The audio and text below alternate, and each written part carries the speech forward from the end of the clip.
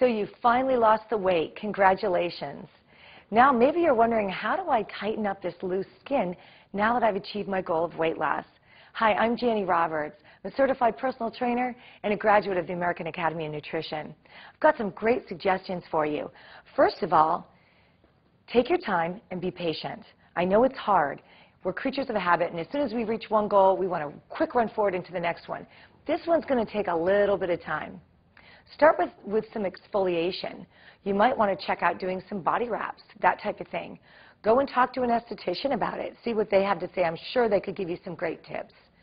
The other thing that you can do is really look at what you're doing nutritionally for your skin. You know, using different stimulating moisturizers, definitely getting some quick fed massage, that type of thing is really going to feed and exfoliate the skin. Remember, the skin is the largest organ of the body, and it's your first major level of detoxification. So give yourself a break, be a little patient, because you are still going through some major detoxification after your weight loss.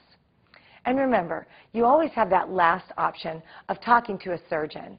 That's kind of out of my realm of expertise, but certainly there are wonderful physicians out there that could help you and give you some great assessments. Can you tighten up that skin after weight loss? Absolutely, I know you will. I'm Janie Roberts. Thanks for joining.